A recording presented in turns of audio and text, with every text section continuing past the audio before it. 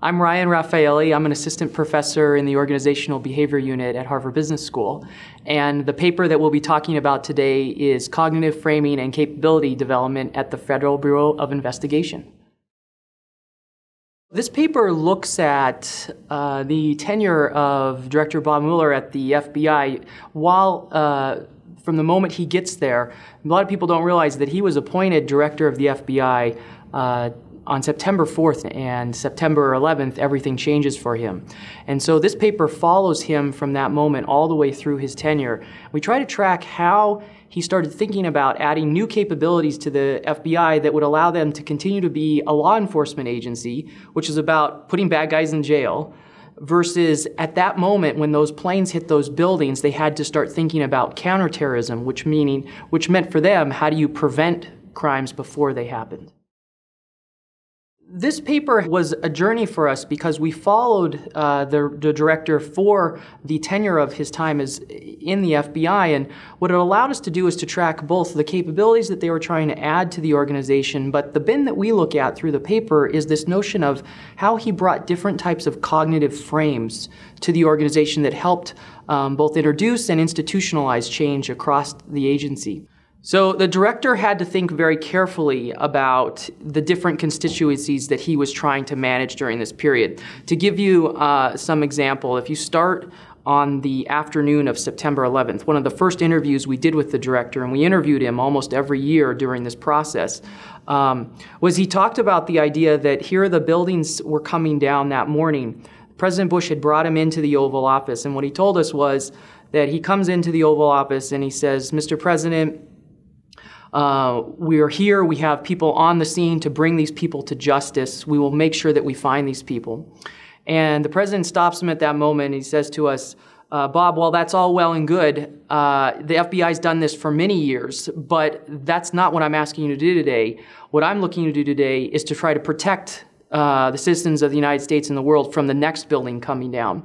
And the director said to us, it was at that moment he felt like a high school student who had prepared for the wrong exam, because he realized that that was the question that was asked thereafter. And so the innovations that he had to bring to the FBI were ones that allowed them to begin to break the notion of what does it mean to be an organization that is just about law enforcement, but reframe in a way that also allows them to put new processes in place where they can both do counterterrorism and national security alongside what they had always done.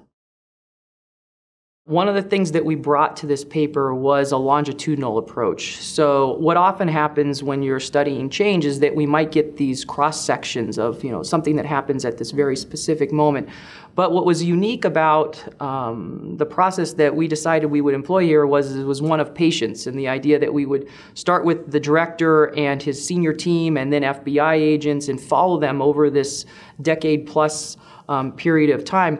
I think we were able to see different changes unfold and emerge and begin to really understand and theorize in a way that allowed us to go deeper into both the phenomena, but then also be able to theorize in ways that we think can be actually quite more generalizable to other contexts.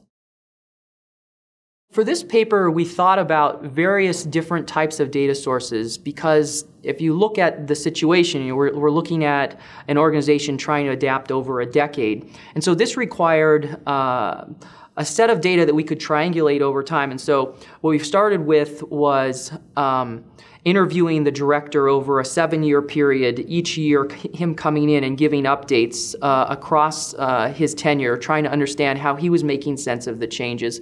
In addition, we were visiting the field sites, both FBI headquarters, but also going out into the different fields, trying to understand how each one of the different cities was thinking about the changes. And so we interviewed almost 150 FBI agents to try to get a sense for how they were thinking about this, making sure that we were being true to the method of really inducing the theory from the ground up.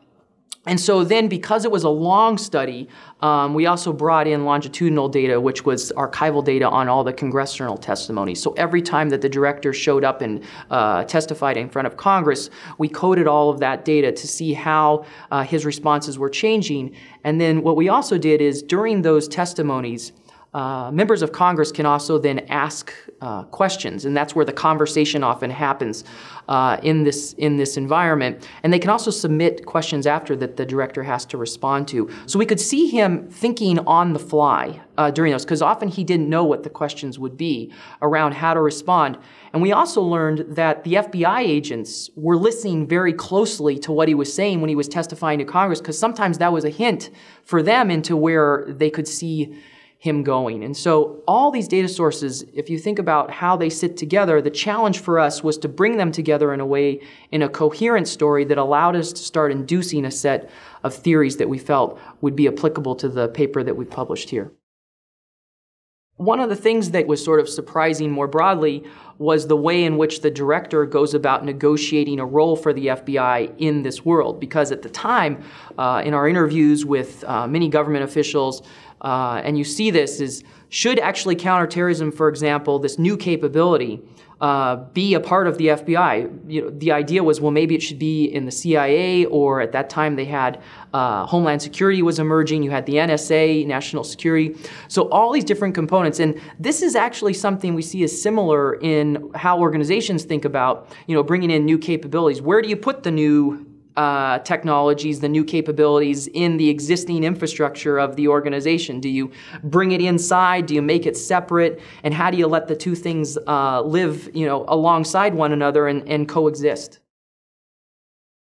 This is often a question that, I think a lot of academic work gets, is that when you try to isolate around a specific time, does it still hold by the time it actually gets to publication? And so one of the things that we're doing is, particularly in a project like this where it's qualitative, what you're really looking for is you're looking for theories to emerge that extend beyond not only that one point in time, but can also be generalizable to other contexts. So part of the hurdle is to try to figure out when is there a moment in time, in this case over a decade, that can encapsulate what we would think might be happening in other organizations, in other contexts. And so actually isolating around the fact that we were able to capture from the moment that the director showed up at the FBI to his very end, and then continually coming back to him and agents, and then looking at archival data, we start to see this moment in time come together in a way that we think is all of a sudden now applicable to other organizations. Obviously, let's hope there's never another 9/11. But we do believe that there are many situations where not only government organizations, but for-profit organizations are thinking about, how do I quickly bring in new capabilities? And while at the same time, one of the big challenges for leaders is to try to figure out, how do I frame this up so both the people inside my organization, but also those outside, understand and buy in and eventually adopt? If you think about why did we do this work, there were several reasons that we believe this work was important. First of all, the profound impact of 9/11 on so many people, not only in the United States, but others.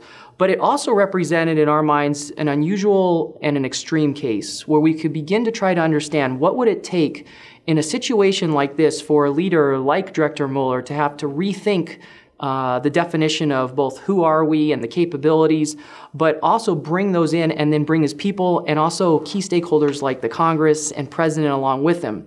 And so our belief is that this work, if you separate it from what happened after 9/11 in the FBI, it has implications, we believe, for a lot of leaders who are thinking about a long tenure of success in their organization.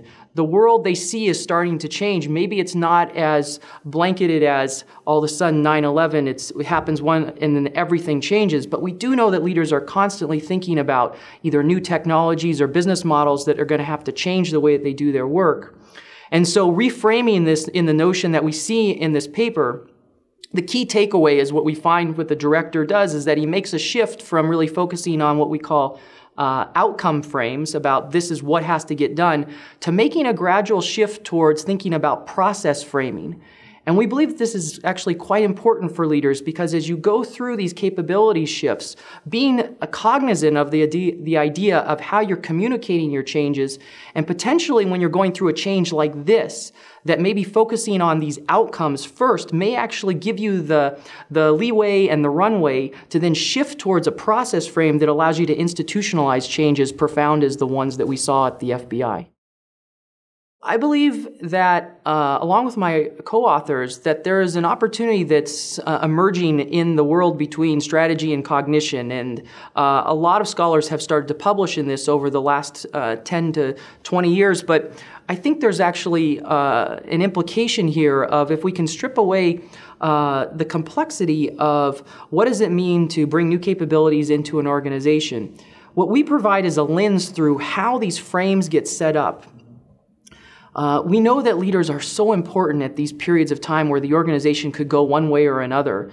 And the belief is that if we can help expose leaders to the notion of how they frame up and cognitively make sense of what's happening to them, but also help stakeholders both within and outside their organization make sense of it as well, we see this as in some ways the missing piece around how organizations bring new capabilities inside their organization. This is really quite meaningful because we've been collecting data on this for over a decade. And so the idea that this work got recognized for particularly the methods behind that and the effort that went into maintaining these deep relationships with the FBI. You know, we interviewed well over 150 FBI agents, and we stayed very close to Director Mueller during this period. But then we also collected quite a bit of archival data to sit alongside that. And so, you know, the attention to and discipline that I think came from the methods behind this, the fact that the society would recognize that, it certainly means a great deal. And I think that there's also a personal thing here, and that is that, you know, when you do a study like this, you see the sacrifices that particularly so many people in government have made for our own safety. You know, you look at these FBI agents and what they did for us to protect us at certain periods of time, not only in our country's history, but more broadly the conversation around what does it mean to see government at its best. I think that that's really quite powerful, and it's also a tribute to the work that they did and also their willingness to let us come in and follow them at a time that was quite vulnerable.